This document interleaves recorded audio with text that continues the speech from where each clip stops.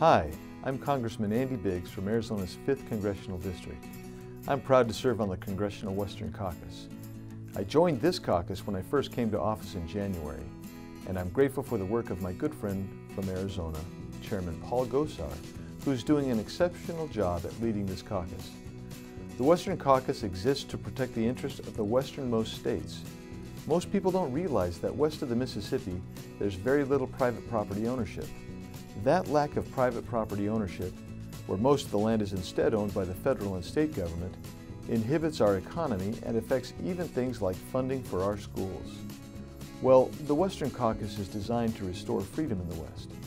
These states, besides suffering from lack of private property ownership, suffered greatly under the Obama administration's assault on the states through economic and environmental regulations. Federal regulators have done everything they can to prevent use of land west of the Mississippi. They've impeded us through mining regulations, our fisheries and hatcheries, the oceans, forests, land, wildlife. Regulations from the feds have reduced economic opportunity and job growth, especially in my home state of Arizona.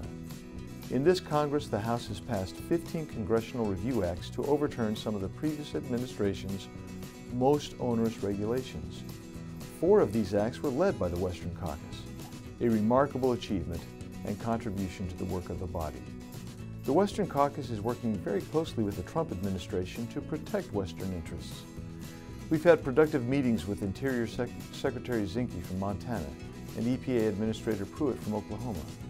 We have an administration that is working with the states, not against them.